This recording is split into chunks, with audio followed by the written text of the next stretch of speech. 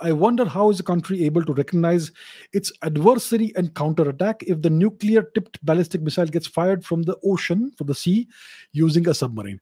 Example, let's say India fires a nuke into China from a nuclear submarine in the Pacific Ocean. How is China going to figure out who did this? Because the submarine appears from nowhere, and after firing the missile, it disappears into nowhere. Excellent question. Excellent question. So that is the point of having submarines, especially nuclear submarines with long endurance. They can stay like 6 months submerged without ever coming up for air.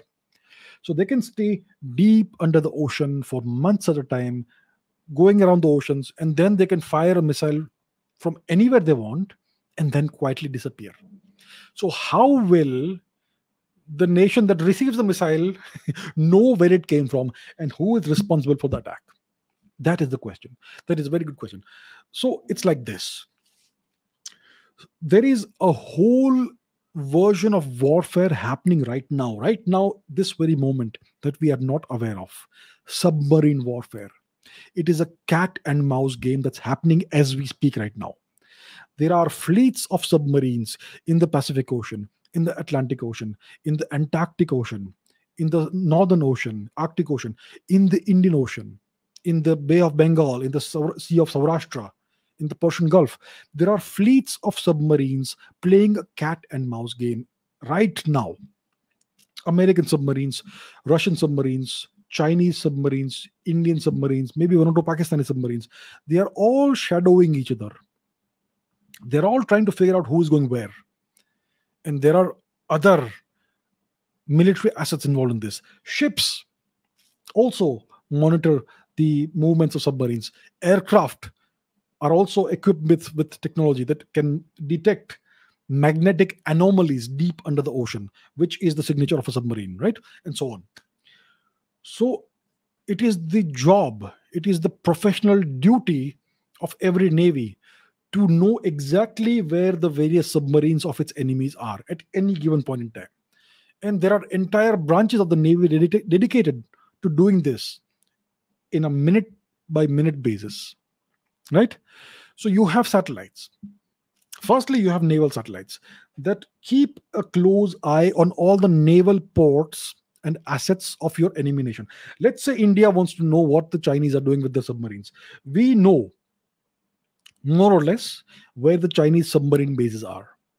So we keep an eye on these Chinese submarine bases through our satellites, which can do a day and night surveillance. Of course, some of the submarine bases are underground and underwater and all that, so it's difficult. But that is the starting point. Then once you know that a certain submarine is out, so you need to know where the submarine bases are. You need to know exactly how many submarines your enemy has. What are the classes? What are the ranges? What is the endurance that each submarine has? You need to know this. It's your job to know this. If you don't know it, you're not doing your job. You're failing.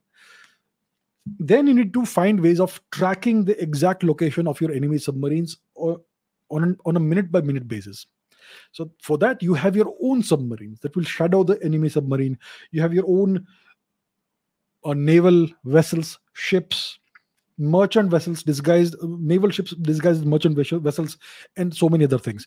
Then you have various choke points like the Malacca choke point, the Strait of Hormuz, the Strait of Bab al-Mandeb, the various 10-degree channel, other channels in the Andaman Islands through which these submarines have to pass. So you can keep an eye over there. So it's a cat and mouse game that's happening every single moment as we speak. There are fleets of submarines of various nations that are shadowing each other and keeping an eye on what the other is doing. There are Chinese submarines that are being shadowed by Indian assets. There are American submarines that are being shadowed by Russian assets. And it is their job to know exactly what is happening, so that when one of them fires a missile, they will know immediately. And if they don't know, they have failed utterly in their duty. So that's how it is. Okay. So that's how, so it is not a foolproof thing. Sometimes you may make a mistake and you will not know where it comes from. But if you are a major power, or if you're aspiring to be a superpower, it is your business to be on top of this game, the submarine warfare game. And you should know exactly what is happening at any given point in time vis-a-vis the submarine assets of your enemies. And then you will know who did what.